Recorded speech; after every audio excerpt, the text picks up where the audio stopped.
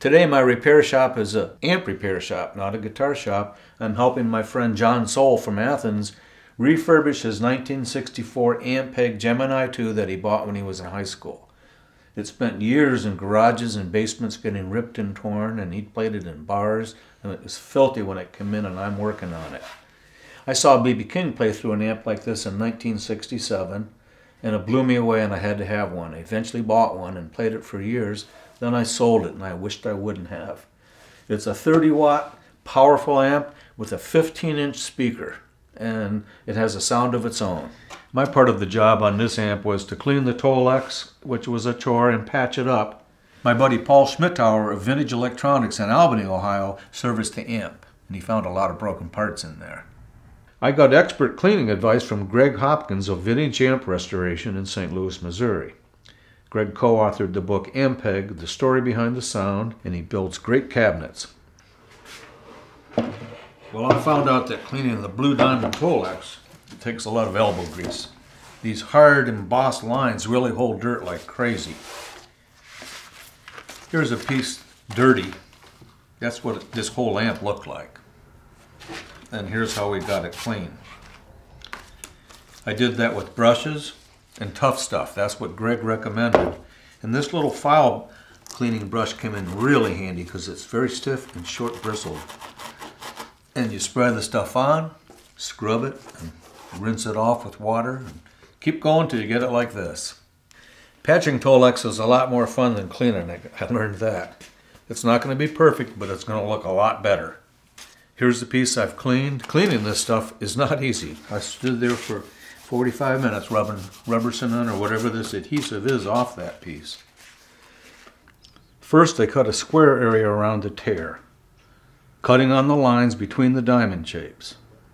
I put tape down to mark on where the cut will start and end because it's hard to see. I use a number 11 X-Acto blade and a straight edge to keep my cut straight.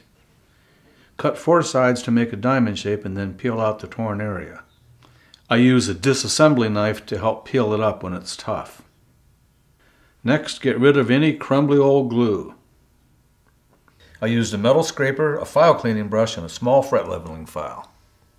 Get as clean as you can, get into those corners and as close as you can to the edges without pulling up the uncut tolex.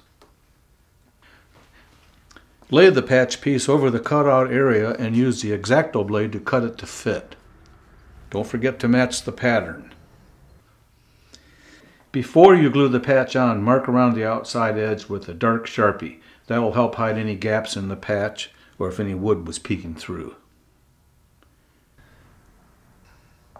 Spread the glue with the brush, and I keep my brushes in the hide glue pot with hot water for easy cleanup during the job. Press the patch into place and knead the edges together so the patch fills the whole area. Quickly clean up any squeeze out with a little bit of hot water and a clean rag or paper towel.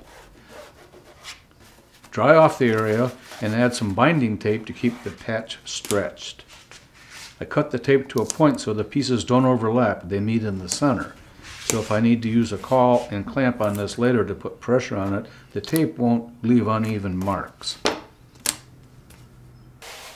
There's my patch. I let it dry overnight and cleaned it up with a little damp rag, and you can see it, but it sure looks a lot better. What really will bring it out is preservation polish. Paul and I got it back together and we're about to give it a test run, and if she works, it's almost ready to go back to John. I need to put his initials back on the front, those mailbox letters, and I'm going to clean up this chrome with some preservation polish. Paul, do us the honors.